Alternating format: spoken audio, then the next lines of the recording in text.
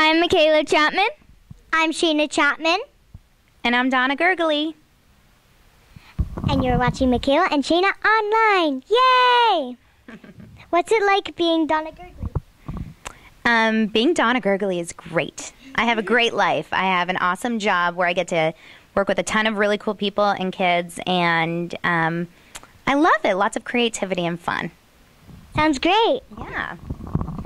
What is it like being the casting director for Disney?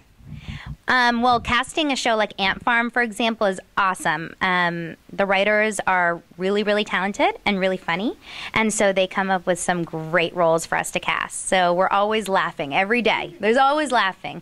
And table reads are just the best because you get to sit and listen to the script, and then, of course, nothing's better than Friday night taping when you get to see it all come together. But I love what I do. I love meeting all kinds of talented kids, and I love that I don't work on a drama show where it's like dangerous and scary stuff, and it's just all ha ha ha ha.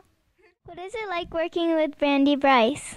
She's awesome. Brandy is the best person that I could work with. We get along really, really well, and we're similar, but also very different in our opinions. So there's a lot of times where I really, really agree with everything she thinks, and vice versa. And then there's times where she's like, I don't think that guy's great. And I'm like, no, he's great.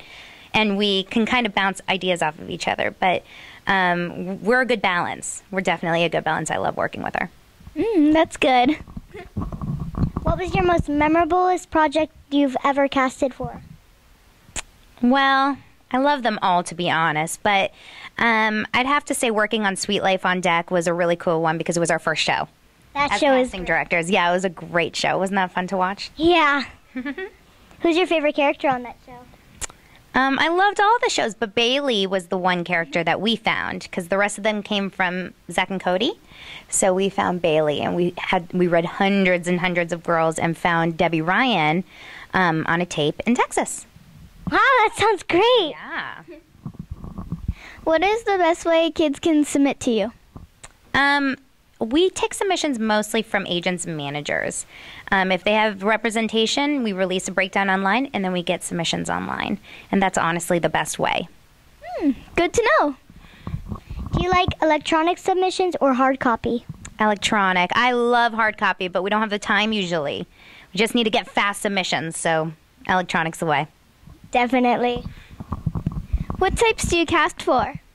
All types. We do young kids, we do older, we've done like 80-year-olds, we've done 6-year-olds, we do teachers and parents and students and cute boys and annoying girls and smart kids and honestly every type, people with accents, people from different countries. We do it all.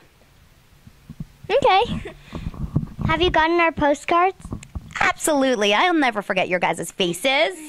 Yeah, I definitely remember both of you. I wrote on mine, I will work for cupcakes, because it's true. I will. Just cupcakes? No payment? No payment. I like cupcakes a lot, too. Yeah, I do. Oh, well. Well, it depends. Well, both of you guys are very talented, I have to say. Thank you. How come there are many auditions and callbacks and producer sessions before you get actually cast? Yeah. Well, we usually have to see, like, for a guest star, 60 to 70 kids, and then we'll bring it down to 8 kids for producers. And producers sometimes immediately like one person, and then we have to send those choices to Disney. And what if Disney doesn't like that person? Then we have to have another producer session. Or maybe the producers don't find the person that they like, then we have to have another producer session. So casting is a very subjective thing. Different people feel differently about actors. You know, some person may watch an actor and say, that's it, that's the person. And then the person next to them says, that's not who I thought it would be. So sometimes it's hard to find that person. But usually when you find the right person for the role, the whole room agrees. Yeah, definitely.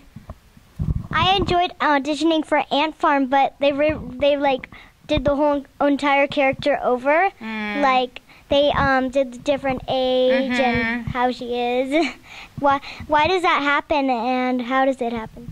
It happens because the writers are in the room writing, and then they realize, you know what, it's not really working with that age. It's not really working with that type. Maybe we have to rewrite it and change it up.